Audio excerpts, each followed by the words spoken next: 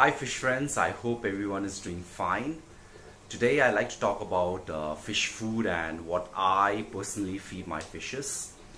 Basically there are two streams of thoughts. The first group of people believe that if a particular fish food brand contains all the necessary ingredient, it's okay to feed the same food to a fish day in and day out.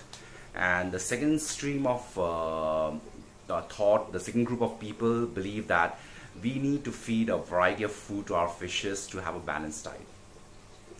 I personally believe in feeding different kind of food to my fishes because number one, I enjoy researching different food and playing around with it.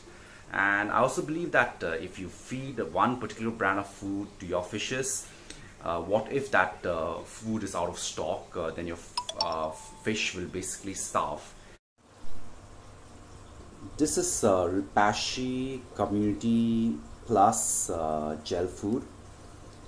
There are different varieties that Ripashi makes. I use this particular one. This is Tubifex worms.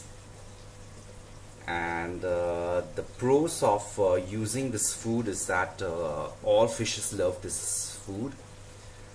You can feed it to the fries, you can feed it to adult fish, plecos. These are beef heart, very popular with discus keepers. These are fresh vegetables. I have green peas, carrots and corn. Talking about fresh vegetables, I use zucchini a lot for my plecos. This is baby brine shrimp, and this is usually used by breeders who raises fries. I also like to feed other kind of food. This is one of my favorite dry food that I feed my discus, Vibra bug bites. They are in the shape of worms, and discus and other fishes loves them. I feed my fishes Serra or Nip tab as well. A little bit expensive, but if you're having a nano fish, it doesn't take much to feed them, and one small box like this will last you for a long time. I feed my plecos algae wafer.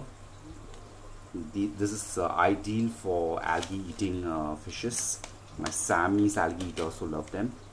I like to buy a bigger packet and then put smaller portion into a box like this. This is a sinking pellet, algae wafer, brine shrimp already hatched and dried, and this is shrimp powder.